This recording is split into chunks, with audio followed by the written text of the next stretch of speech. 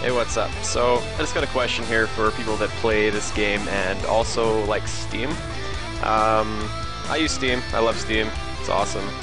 I like it for screenshots and letting my friends know what I'm playing and stuff like that.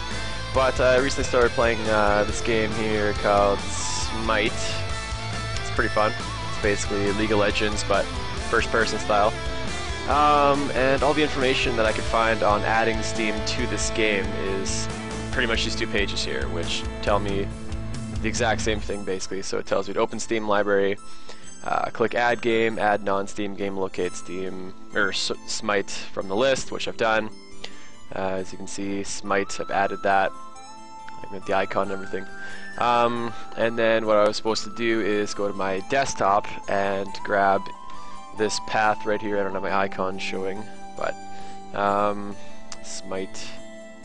So what I'm supposed to do is go to properties, grab this target, Control C, or in case you don't believe me, copy, and I am supposed to paste it in here, in the target, which I do. Paste, close. Now I'll show you what happens. So my Steam looks a bit different here because it's the Windows 8 skin for it, but this is me right here. So clicking into here, it says I'm online, right? Okay.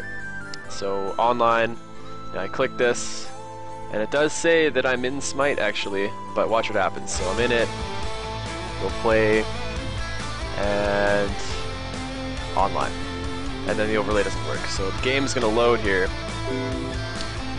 but no overlay